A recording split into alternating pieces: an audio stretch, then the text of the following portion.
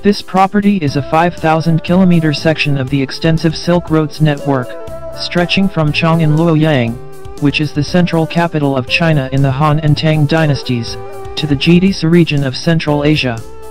It took shape between the 2nd century BC and 1st century AD, and remained in use until the 16th century, linking multiple civilizations and facilitating far-reaching exchanges of activities in trade, religious beliefs, scientific knowledge, technological innovation, cultural practices, and the arts.